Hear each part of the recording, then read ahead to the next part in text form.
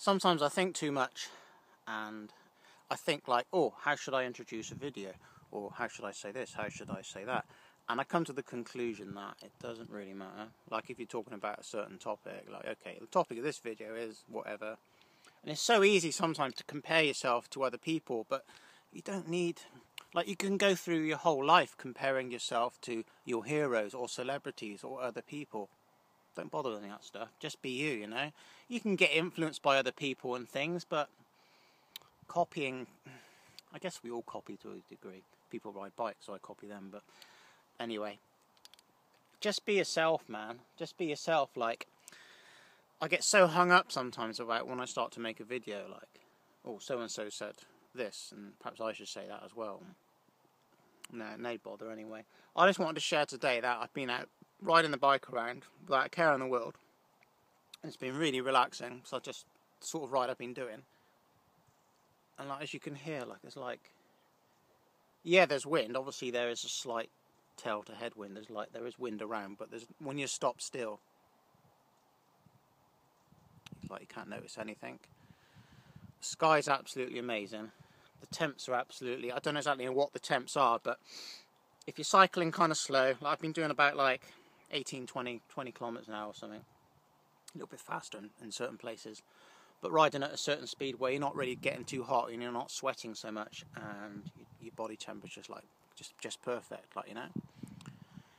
Obviously the faster you ride, obviously you get that wind chill, you sweat more, you also get hotter, and then when you slow down you're going to get cold, which is something you don't want to do when you're on like an all-night ride as well. Something to bear in mind. But yeah, perfect day, man, today. Been in the lanes, been out on like the Somerset levels pretty much most of the afternoon. It's like little traffic around, man. There's hardly any traffic at all. It's been brilliant.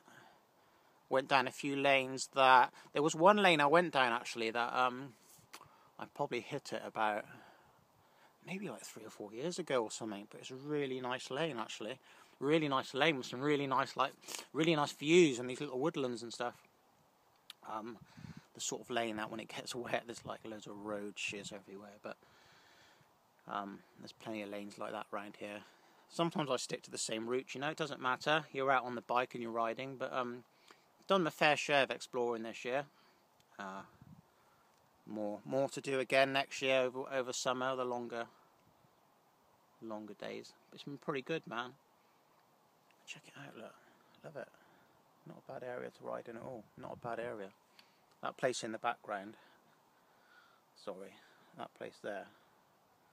Yeah, it looks like a big nipple. That's called Crooks Peak. Some pretty good mountain biking around that area actually, around the Mendips. Not a bad area at all to ride in, but look, check it out. No traffic. I'm going to head out now. This road here, I can't remember what the lane rather. I can't remember what it's called. But it comes off of a Mark Causeway, and it brings me back out onto the A38 and the main road back home. But we shall see. You can never be too sure. So yeah, just wanted to share that. Got out today. Nearly didn't get out as well. Nearly didn't get out, man. So see you later. 600,000 views. And as I said before, I want to give something away, so I might do a dedicated video for that soon. And we'll see what we can do. See ya.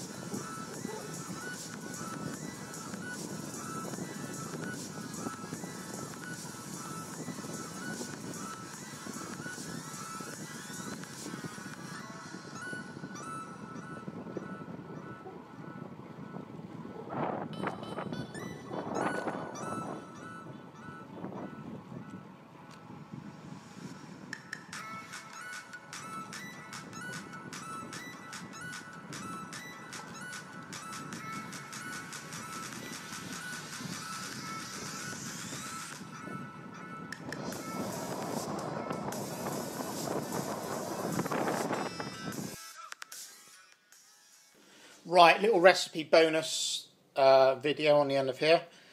Nothing as different really. It's what I mean. It's nothing different. There's some rice boiled for about 8 minutes, drained off, and I'm just letting it kind of do its thing so it gets nice and fluffy.